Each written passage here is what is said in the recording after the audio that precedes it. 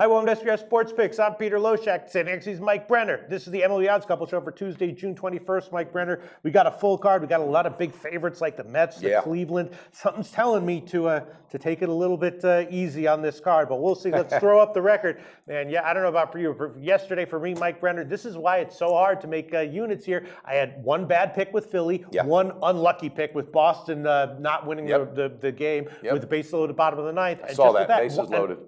Add that to one smart pick, bam, 3 units down the drain. Yeah, I know, and look at me. You know, my one game that did come through yesterday was the emotional game with Cleveland. I said, take it, the emotion. And guess what they did? In the 7th inning, they showed a picture on the Jumbotron at Cleveland Stadium with LeBron kissing the trophy. So obviously, I think it ignited that team. So well, if they'd done that in the 4th inning, you would have cashed the first 5. Yeah, man. Pistol Listen, Pete.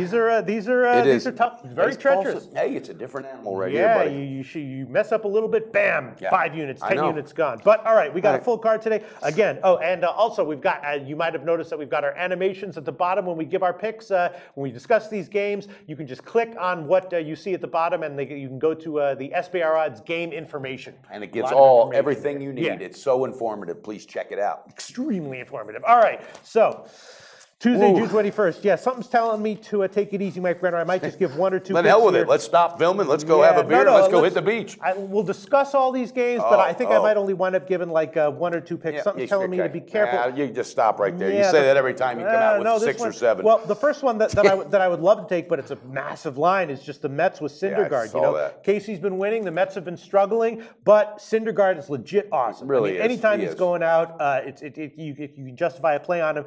Line's kind of up there, -180. I know, and he's he's got that Kershaw. Yeah, you know, especially when the lines are out on him. And that's, God, I didn't take yesterday. I said, man, I should take the Dodgers on the -1. I didn't have the balls to do that. All right, we're going to change it today, but I feel like I should have the balls to take when Kennedy is pitching on the other side. See, that's why I do like it. He is hittable. Yeah. He's hittable. Well, and of course, New York's at home. Yeah. God, Pistol Pete. And it's just, it's just Syndergaard. Like, their lineup is struggling, but Syndergaard himself could give the lineup a boost. Sure, of course he can. He's liable to knock 1 or 2 out of the park. All right, I'll take it. I'll take the Mets -1. He just talked himself into it. Here we go. I'll take the Mets -1. Bookmaker -180. The Chris Books -180 is the run line. I'm going to take it -1. Okay. The Chris Books -180, and then the run line is Pinnacle +121.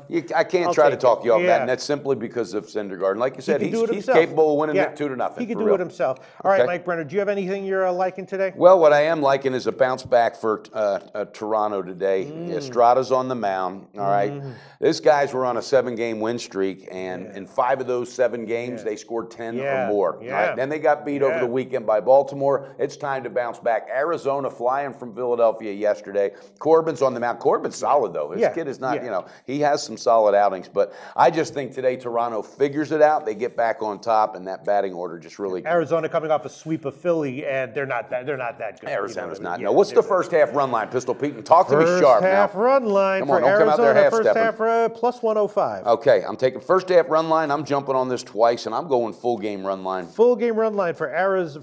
Toronto. Don't throw me on Arizona's train. Oh, I'm sorry. Yeah, I'm sorry. That train's crashing today, baby. Off the tracks. I saw the wrong line. I was giving you the Arizona line. The first half run line for Toronto is -125. Okay, and how about the full game? The full game run line for Toronto is at Pinnacle +104. There you go. I'm pulling the trigger twice, Pistol Pete. All right, I can certainly see why that would be. I think that's a good winner. I think it is too. I think you're right. All right, let's talk about another game. Tampa Bay at Cleveland. Tampa Bay's having a lot of issues, right? Injuries. Their bullpen isn't getting it done, and then they got this young phenom Snell on the mound who has great potential. He sure does. At some point, he's going to be good. He's not putting it together yet. So this one is another one. It's like, I want to take Cleveland. It's tough to go against a big live young arm like Snell, but he's still figuring out his way in the majors. Tampa Bay's having team issues, and it's a massive line. Again, -180 for Cleveland. What do you think? I know. And yesterday, well, shit, I don't know. You know, Cleveland again. They're riding momentum, Pistol Pete. That energy that's happening in that town. Because today, by the way, is the picnic. I mean, not the picnic, the big parade for the NBA. I'm not kidding you. I think they probably just grab that momentum once again, but I'm staying off it. That's too high of a line for me. It is too high of a line, right? Yeah. And I can tell you're trying to talk yourself off it. So let's just move on to the next game. I'm going to do you a favor. Then let's talk about an even higher line that probably we shouldn't take is Jose Fernandez from Miami. Now he's awesome. And Atlanta, God, Atlanta was putting it together a little bit, and then that rookie got injured, right? So now they got got another. And then they got Bud Norris starting, and Bud Norris has had 2 good outings. Is that going to last? No way. But is it going to like blow up here? I don't know. And if you want Miami minus 240. See, I don't like it because, you know, Bud Norris, again, those 2 that he put together, one of them really bit me in the ass. And the other thing is Atlanta, as much as they've had their ups and downs and trying to figure it out, this Miami team hasn't been any walk in the park. They're struggling, you know, in several categories as well. But the guy's a horse on the mound, but that's just too damn much, Pete. That's just too high. I could see Miami being up like 4-1 and then blowing it in the 9th or the 8th. Just staying off it. Just staying off it. All right, what are you thinking? What are you going to give us? Well, I like a full game run line. I don't know what that is, but talk to me, Pistol Pete. I like Baltimore today with Wilson. All right. Hey, I'm just telling you, these guys had 19 hits in an 11-6 win over Toronto on Sunday. All right. And they got a 1-game lead over Boston. So they're looking at Boston saying, wait a minute, we got to maintain this lead. Padres, now, I'm coming back strong because Perdomo bit me in the ass last time, and he's just not consistent enough. I don't think he is.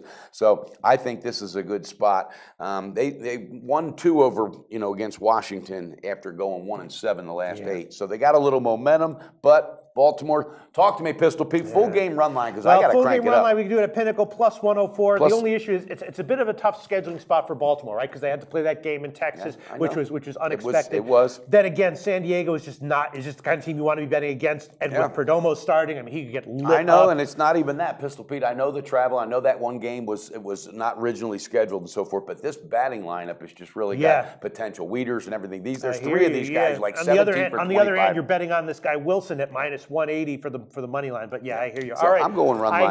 I hear you. All right, plus 104 is the run line for Baltimore. And let's see, what else am I thinking? I'm not even going to bring up the Sale and Buchholz game. That's too many. We're talking about a lot of games, a lot of unknowns. Buchholz, too many unknowns. Yeah, he could get pounded. And I don't know. Should we talk about the Verlander start? He's starting at home against Paxton with. We're going to talk about it because that's my last pick. All right, let's my last pick. All right, here we go. Upton finally earns his paycheck. This guy was so overpaid. You know, I just don't like that shit, Pete, when these guys are getting paid millions and they don't show up. Well, last night he erupted. 2 home runs. 1 was a walk-off. They build off of that energy. Verlander, all right, he's good enough to get it done. And I understand Paxton this guy's good. I like Paxton. He's not a joke. All right.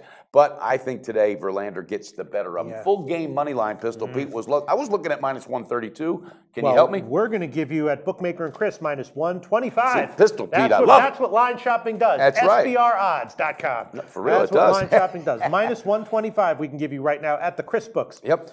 And that's it? That's it for me, Pistol. And I'm just not going crazy today. And how about you? What else do you got? Well, I bet one on the overnight. Not huge, but I bet it. I bet the over 8.5 in Santiago and McHugh, Angels and Houston. They both put up a ton of runs yesterday. And Santiago and McHugh, it's tough because both of them are coming off of a good start, but both of them also were getting hit repeatedly before that. So the question is, you know, will those good starts be indicative of what to expect? I mean, we've seen that before. We saw with Shoemaker, right? Yeah. He had a bunch of terrible starts, and he had one good start, and it turned out to be a bunch of good starts in a row. We've seen that we saw that with CeCe Sabathia, right? Yeah. Getting hit, then he had one good start. You're like, this can't last, but it Boom, did. It right, did. Right. Yeah, still is. So I could see one or both of these guys get on a run because they do have a history of doing well. You know what? I think I might just go with the Mets. No, I'm going to hold on. I think I'm just going to go with the Mets at -1. And then what else was I thinking? Well, I just wanted to talk about the Cubs real quick also. I'm not going to do anything with it because you mentioned this yesterday with Dexter Fowler. That's going to have an impact. It's going to. I mean, this team is young enough. They're confident enough. Yeah. But I don't know. I'm just staying off of them for a minute because the Cardinals just been hitting machines, buddy. So I'll tell you what I will give. I will give Milwaukee on the second half. That's that came out of left field. What the hell's that all about? You know, Milwaukee. I just like to fade Oakland in any which way, and especially Sonny Gray, right? Yeah, in the second half. Yeah. And so I'm going to take Milwaukee on the second half. Should be about -115. Isn't Nelson on the mound today? For him? And he's a big wild card. He has he has good stuff, but not first starter stuff. Yeah. So sometimes he gets hit, sometimes he has decent games. He'll probably have a decent game here, but one way or another, I like the confidence in that call. I'll take Milwaukee -115 or -120, and I guess that's about it for me. I'm just going to give 2 picks. The LAA Houston over is a borderline, so I might tweet that one out, but I don't know. For now, I'm going to stay off it, and that's it for you. Review your picks. All right, I'm going to review mine. We're going to hit it today, Pistol Pete. I am well overdue for a bounce back, and then it's time to get consistent, and I'm not kidding you. It's time to cash some tickets. Toronto, first half run line, -125. Doubling up on that with the full game run line, +104 for Toronto. Baltimore today, full game run line, +104. And Detroit today, full game money line, -125. So 4 picks. It's just one of those cards that just... Yeah, it's a tricky card. It really is. A lot of big favorites that you can't bet on, can't bet against. Like Jose Fernandez. So they were offering -150, I'd take it. But exactly. 240, come on. No, I can see if they had an offense behind it, but that team is just too inconsistent. But then am I going to bet against Jose Fernandez with Atlanta? Hell no. I'm not doing that either. Give me plus 500 and I'll do it. Other than that, no way. All right, I just got 2 picks. The Mets -1, Milwaukee second half. We'll see what tomorrow's card brings, and we'll be back for that Wednesday card tomorrow. Let's get it done and go Tigers, baby. Always on the go? Bet365 has one of the top mobile platforms in today's market. Sign up today and don't let your busy life keep you out of the game.